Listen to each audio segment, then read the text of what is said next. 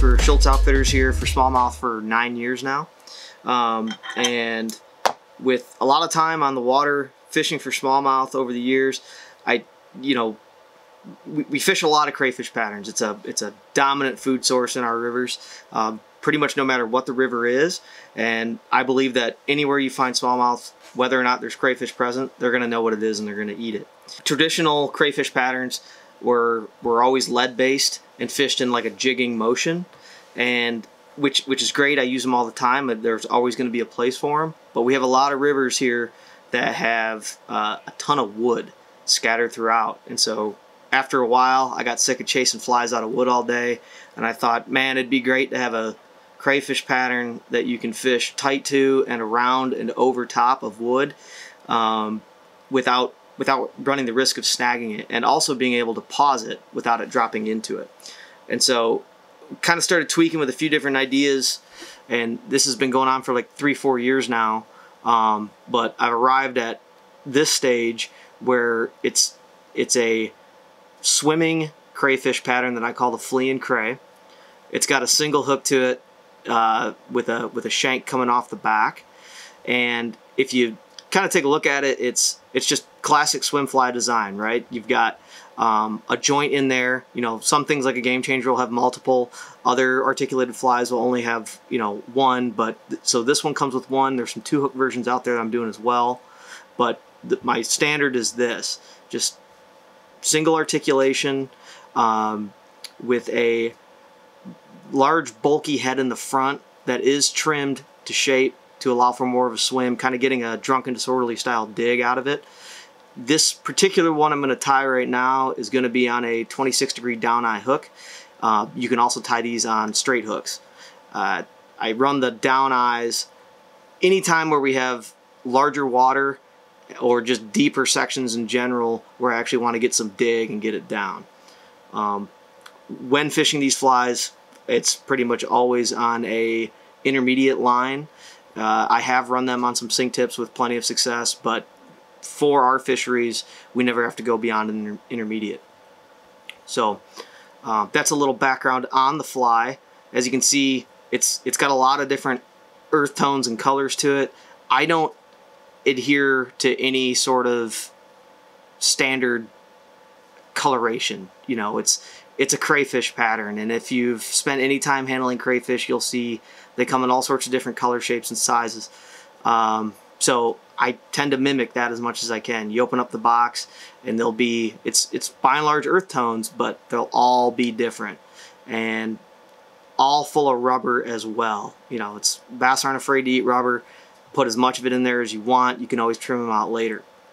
But with that, we're going to go ahead and get started here. All right, starting off with a 25mm shank, and this is what's going to build that rear portion, which on the crayfish would be the head and claws. Once it's in there, lay down a nice thread base over the whole thing. All right. Once your thread base is in, we're going to start right away adding a whole lot of rubber. For this, we're using Spanflex, or Sexi Floss as it's called now. Okay, I'm starting with this golden color. Doesn't need to be any kind of exact count on those, but generally when I grab a clump of it, it's about 10 to a dozen of them. And I'm going to hang that off the back there. Alright, and I'm not running it super long. We don't need it to be ridiculous, but maybe about 2 times the length of that shank hanging off the back. Okay, get a couple of wraps on there to hold it in place, then cinch it down. And then you can go ahead and snip off those remainders.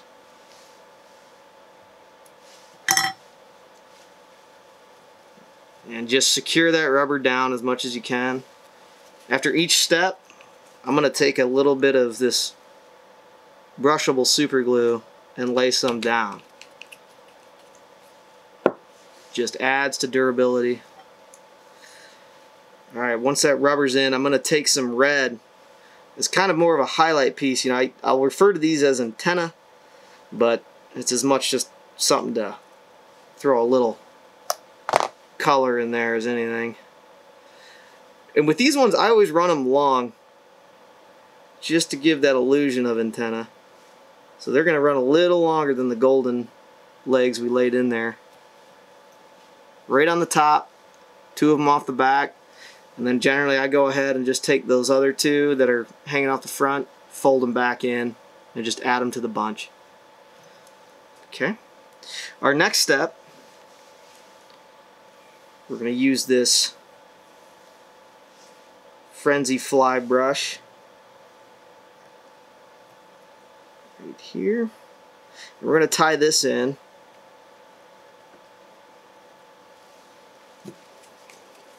Throw a little bit of super glue down. And what we're going to do is, once we wrap this, it's going to create kind of a bump that will help keep these legs spread apart all the time, so they're not just sitting flush next to each other. We don't need a ton of wraps. 3 to 4 is usually good. Color on this particular material is sort of dealer's choice. I tend to stick to golds and you know, browns and earth tones in general, just to stick with the idea of a crayfish in the first place.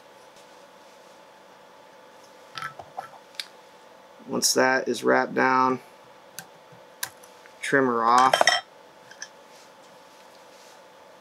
fold back that extra material, and just trap her down. Once that is in place, I'm going to go ahead and put down a little more super glue here, because we are going to tie in the claws next. The claws are pine squirrel.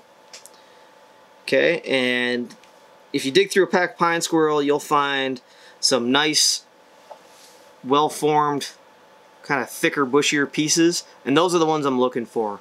You can use skinnier stuff too. I definitely have used it as I've gotten down towards the end of a pack, but they tend not to last as long just because that leather's not as robust on the thinner pieces as it is on these thicker ones. When you tie these in, you're going to tie one in on either side of the shank. And in terms of proportioning, they should be a little shorter than what your antenna and kind of legs are coming off the back. And this is optional, but it's something I like to put in. It's these little mono eyes. All right, they come in all sorts of colors. The ones that we have here are kind of this tannish, sandy color. It's just called natural. And we're going to hang these off the back. This is not anything that is necessarily important to the swimming action by any means. I think it just looks cool. Tying these in can be a little trickier because it's that stiff mono, and so you usually end up having to wrap down the shank just a little bit to make sure these are nice and secure. Got one in. Stick number 2. Now that I've got those secured, I'm going to go ahead and get my thread right back up to the claws. Now, because that mono's there, it's going to cause your thread to slip, and that's fine. You just have to make touching wraps until you climb your way back up to the top. All right, touching, and we're basically at the top, right where we would have finished off with the legs and all the other materials. So that mono is now in. I'm going to go ahead and lay down some more glue. So our next deal is this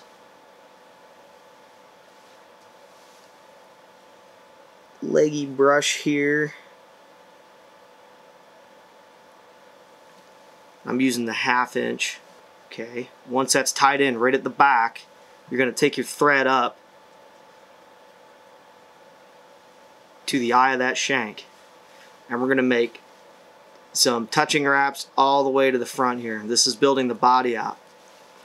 The trick with this material is after each one,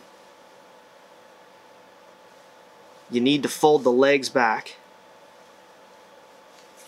Otherwise, you're just going to trap them down.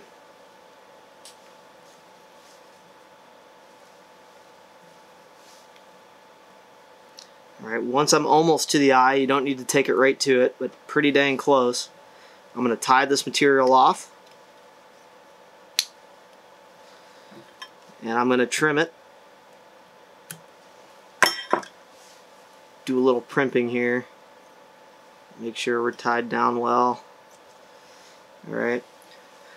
And then something I'll do is kind of work these legs around a little bit just to get them mostly oriented to the sides and the bottom. And then something I do, it's not totally necessary, I just think it leads to a kind of a crispier finish on the fly, is I'm going to trim this, anything sticking up here kind of flat, right, including that little bit of a, from that frenzy fly brush. Alright, and I'm going to get rid of that leg there, because we're gonna put one more thing up here, and it's a mallard flank back that's gonna sit over it like a cap. I just want it to sit pretty dang flat. The flank selection itself is sort of the tricky part. You know, just any rando flank isn't necessarily going to do. You don't want it to be oversized. It's a waste of a good large feather. So something like this, it's just going to hang out there way too far. And we also don't want it to be an asymmetrical feather. You know, try to find the most symmetrical one you can that isn't curved. Do there. Alright, so we're going to use this one. You don't need to use the whole feather. Kind of size it up. We got those mono eyes there. And I want the tips of that feather to almost come to the eye at the end of the stalk. Alright, not quite to it.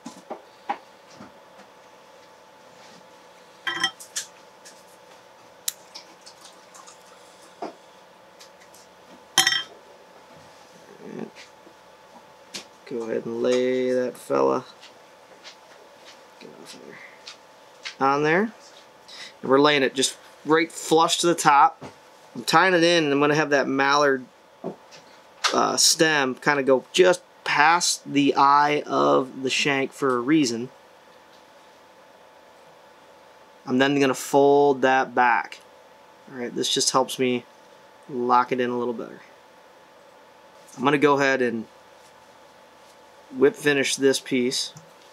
Okay. Cut that.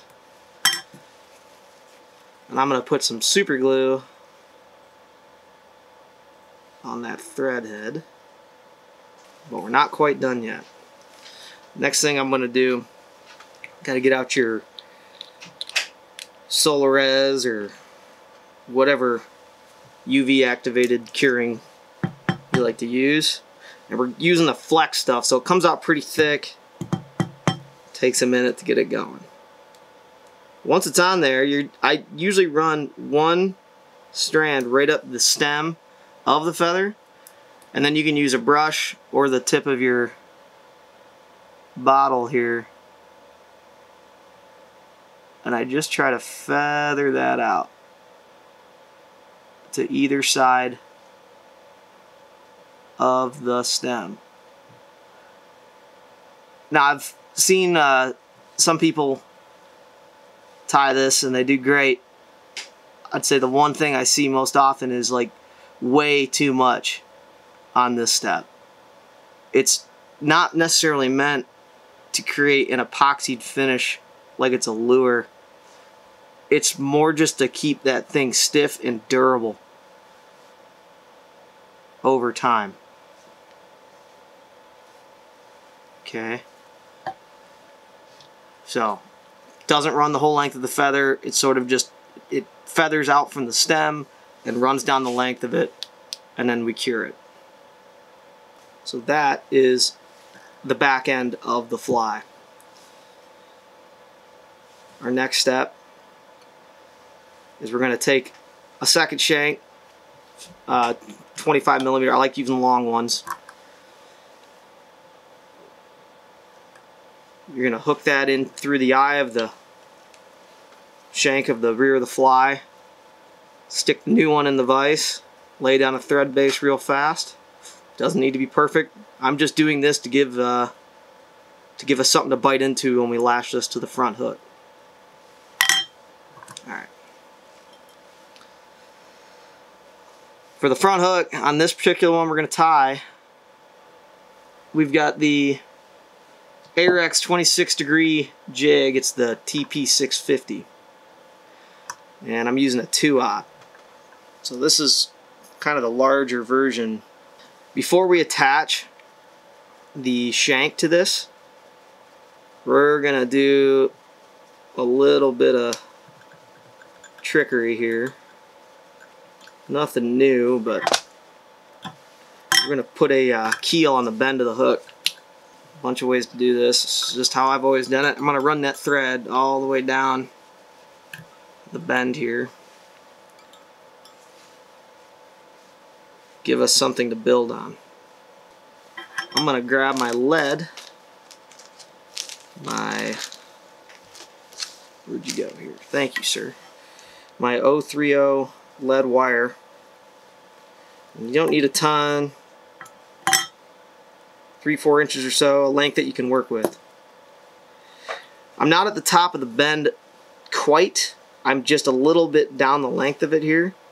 Alright, and I'm going to lay this wire on the back. I'm going to wrap down gently, because if you pull too tight you'll slice that lead. Alright, to where I stop my thread, and then I'm going to come back up with it. I'm going to get this vise, or this bobbin out of the way. And I'm going to wrap my wire up the bend.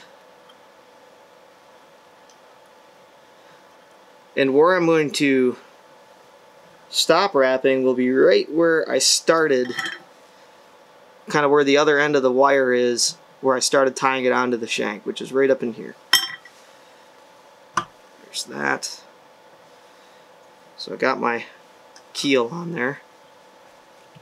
Pet peeve over the course of the season is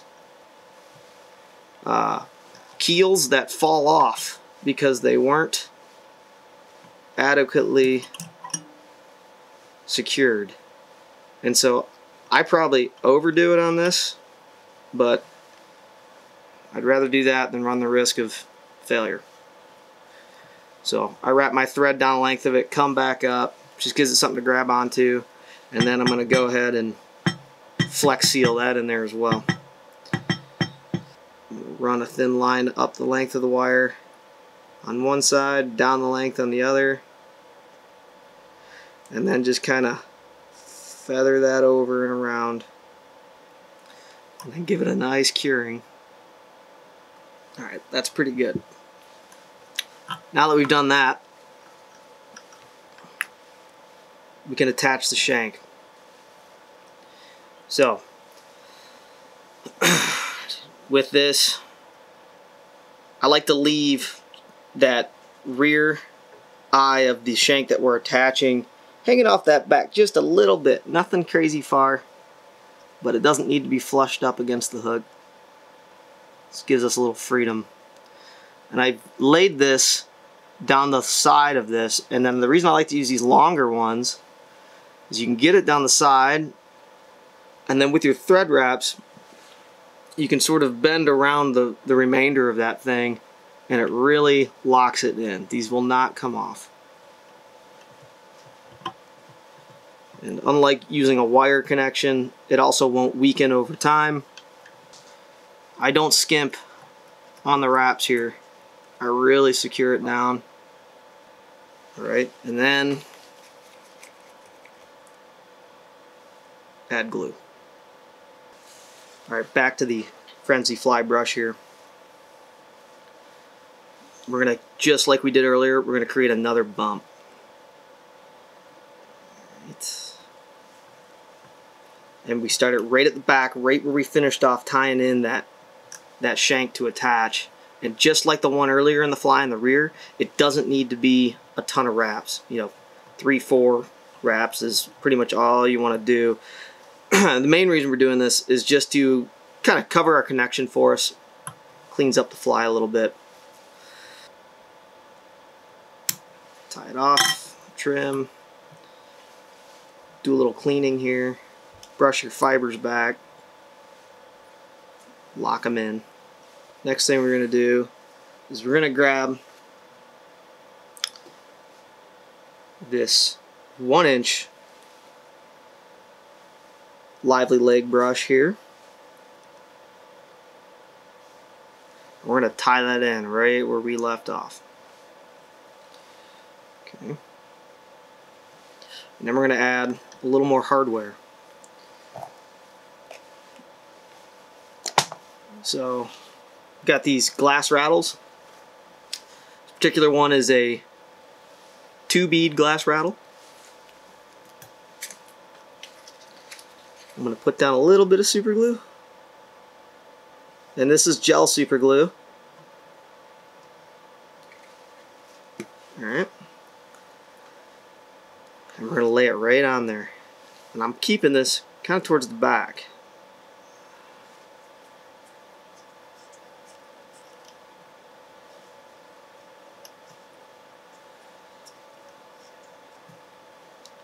Gotta do your best to make sure this thing sits as close to on top as you can get. You don't want it to lean or tilt, it'll throw off the swim of the fly. Alright, I'm not going too crazy, just nice firm thread wraps with that glue on the bottom. It cures pretty quick.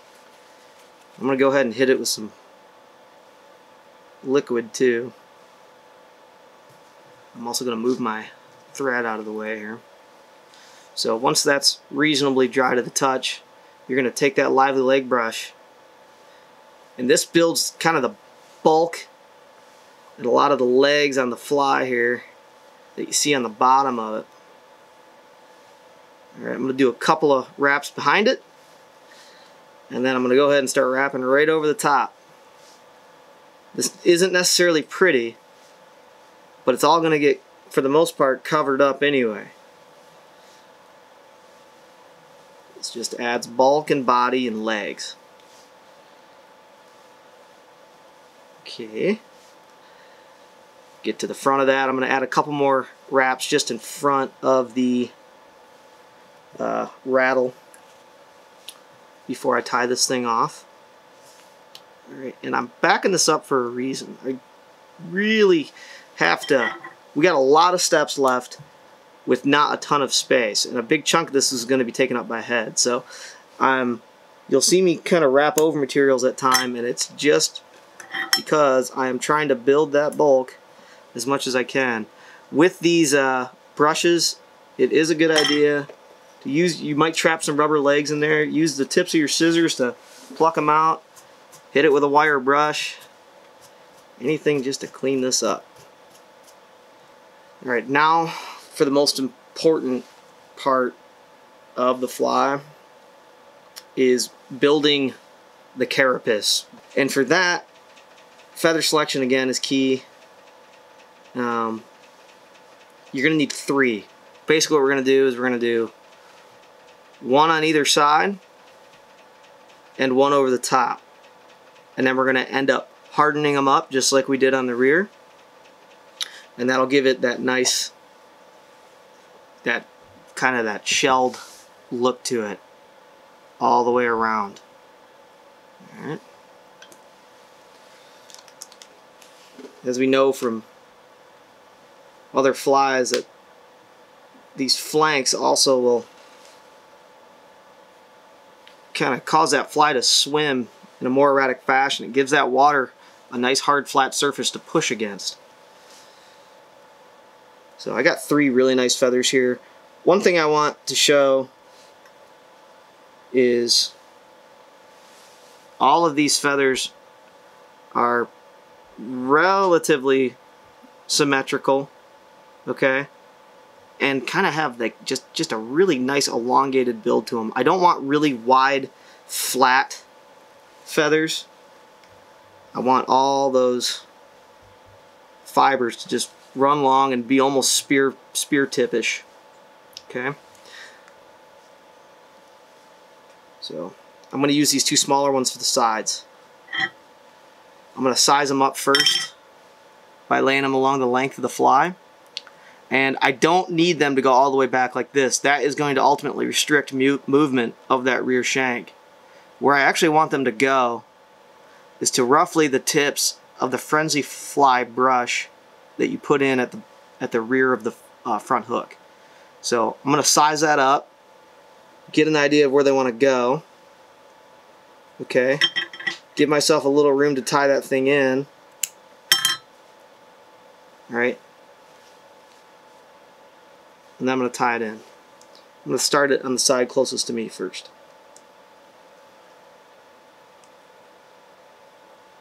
Okay, there's one. Same thing. Size it up just a little past that frenzy fly brush.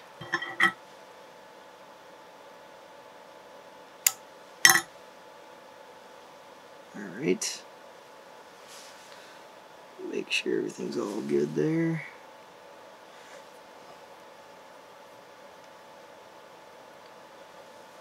Okay, this is kind of, there we go. Got her. So we got those two in there. Looks good, looks good. Next up, got to cap off the top.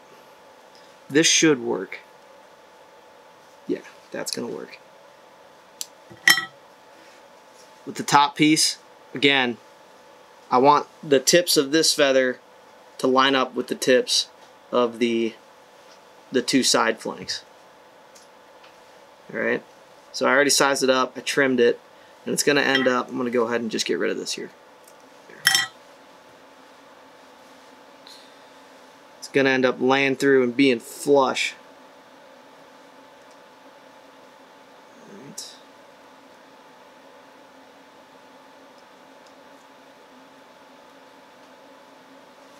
At first it's not going to sit right, and that's fine because we're going to make it do it when it comes down to this next step. All right, you can see it's kind of popped up there. By the time I finish with the next thing, it'll all be capped. This becomes a little more intense, so we're going to take this UV Flex. Give me a second here. And just like that last one, we're going to run it up the spine, the stem of this feather. Go ahead and flatten that out. Just like this.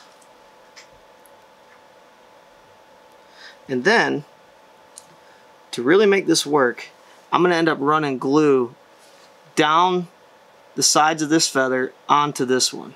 Alright, not glue, but this flex resin. And I'm going to trap it there with that light. Okay, just takes a minute. I'm building it up along the lengths of this. And then I'm going to just spread it right down the sides. Just like this. Okay, now that's going to lock in. Go ahead and do that one. I'm going to keep going real thin, not just loading this on there for the sake of doing it. I'm going to keep adding this here down the length of the side flank, and then I'm going to spread it down. Okay, just nice and even, as much as we can. It's all about reinforcing it at this point.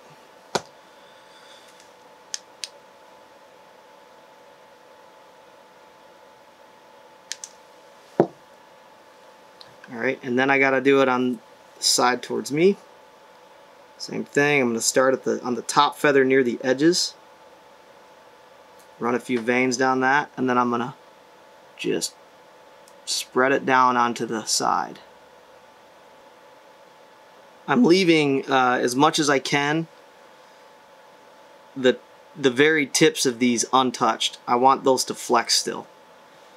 The reason being, when this thing's moving around and swimming, I don't want it to be like a super rock hard barrier. So if this thing can kick a little, that'd be great. Now you do have all this material coming off the back that is going to flow around as much as you want it, but I'm not too concerned about constant serpentine action with this at all. It was tied more to do a hard side-to-side kicking motion. So I don't mind if it's a little stiffer than maybe what you think it should be. Done curing. Go to the next step. Alright, next thing. Remember, bass fishing, rubber. Don't be afraid of it. Rubber legs, honestly, of choice. Keep it reasonable. These are these kind of like ridged rubber legs. Shot got in, kind of like that. Just adds a layer of texture to it. For this one, let's see, I just grabbed a clump off here. Looks like there's 6 legs in this clump. And I just tie it right along the side of this thing. Alright, just like that. I'm going to start on the side closest to me and then work towards you. Get this back up there.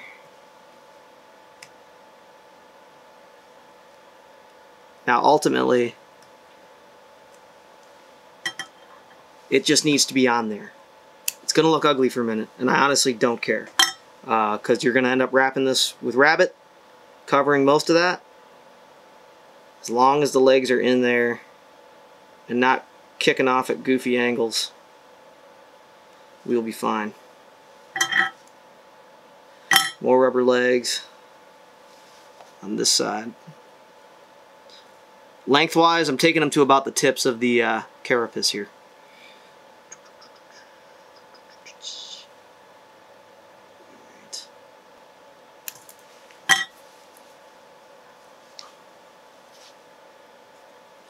Now we got a quick dozen legs on there now. I'm going to add more.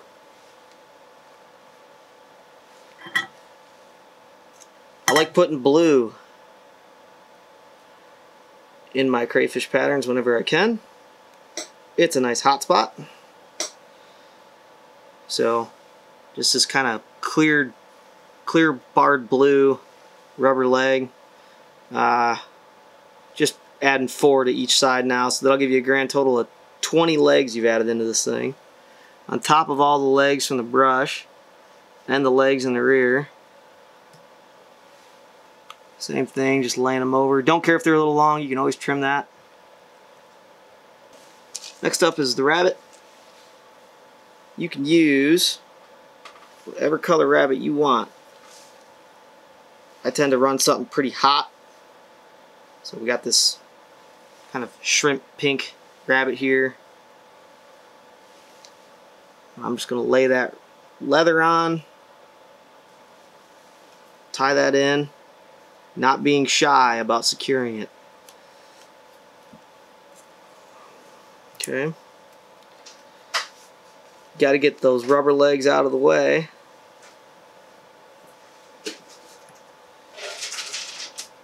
Really wrap that. Doesn't need to be a lot of wraps. 2, max 3. I'm going to go ahead and do 3.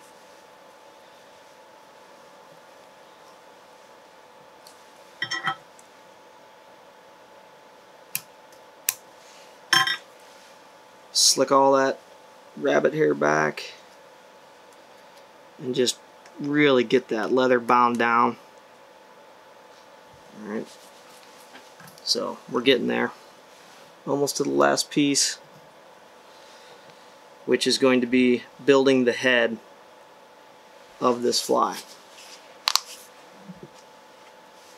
For the head, we're using crustaceous brush. Alrighty. Key thing with this is don't overdo it. Don't jam up that eye because this is a bulky material. Alright. Kind of make sure that your brush is in good order here. Picked apart. It's not necessarily the cleanest material in the world, but it looks great. So after each and every, I'm in like a constant state of managing these fibers and pulling them back because I just don't want them to get too trapped under themselves. So after each and every wrap, I'm brushing them back.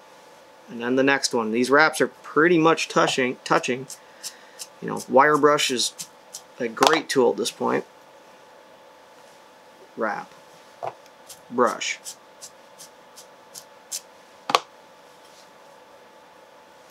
Wrap.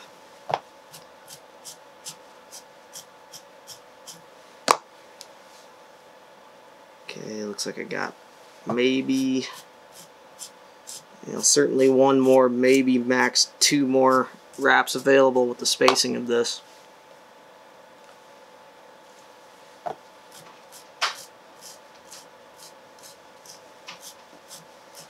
Alright. I'm going to try one more here. Oh yeah, we got that.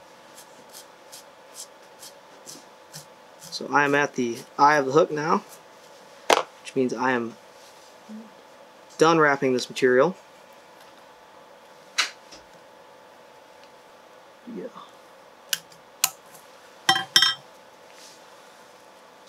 And really get this thing wrapped down. Doesn't need to be a lot, just got to have it down. Take a little bit of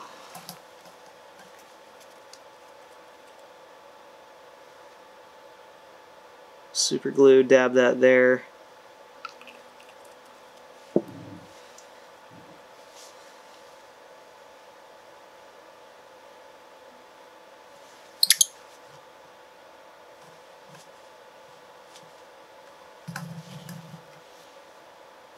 Okay, whip finished. So we're almost done. Now we got to do some trimming here. This trim is not super precise. It's not going to be drunken disorderly level precision. We just want a bulky head with a rough trim job. I do go flat underneath, and I do go relatively straight along either side of the fly.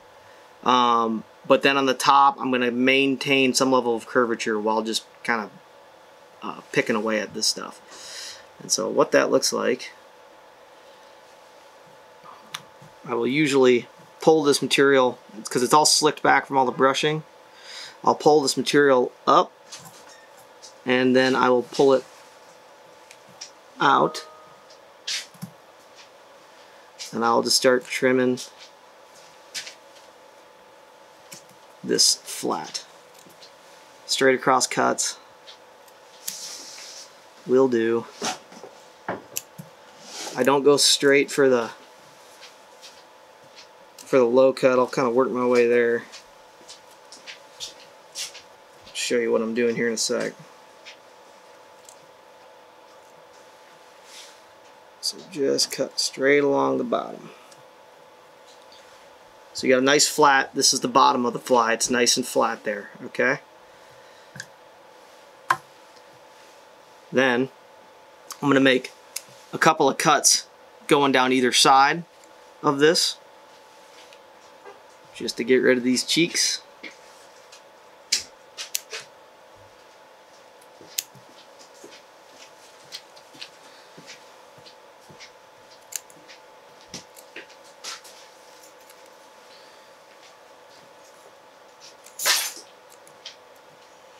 Okay, so you got a couple cuts going down either side.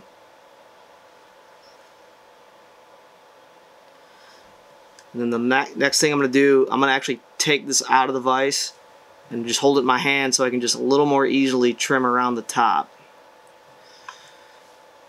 If you can do it in your vise, do it. But I've always had an easier time just holding it. I'm going to do this, I'm going to make these cuts going at a rough angle. Alright, we got a 26-degree down eye hook. I'm sort of cutting on a 26-degree angle here. Alright. Just trying to build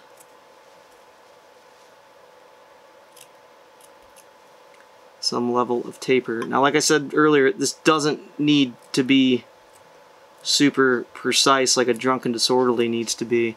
This is more about just having bulk at the front that looks presentable and sort of adds to that crayfishy taper. Okay, I'm going to go ahead and leave it at this point. Alright, so you kind of see flat chin, cleaned up the cheeks, and gave a little haircut over the top, leading to this taper here that'll also allow some dig. We got one more step to do, and that's going to be using that same flex cure around this just to stiffen it up. Alright, the whole thing, the chin through here. It'll also help shape it, and it'll hold its shape better over time. So when I do this, I'll usually start it right down low, and I'll run a little to the left and the right of the hook, starting with just the very face of the fly. And if you look, I'm starting low and sweeping the application back, helping to shape this head. Now just little amounts. Do not overdo this. And on the bottom, I'm applying it in a fashion that helps sweep it flat. Not going to be perfect. We're just looking for a general shape here. So now that I've got this thing well coated, you can sort of finger spread it around a little more if you wish. I'm going to go ahead and zap it. Cool. Alright. So, that is the finished product of the Fleein Cray. Bass fly, trout fly, pike love to eat it too, whatever you want. It can be tied in a number of sizes. This is one of the bigger versions. Got 2-hook versions and really small versions as well. That's it.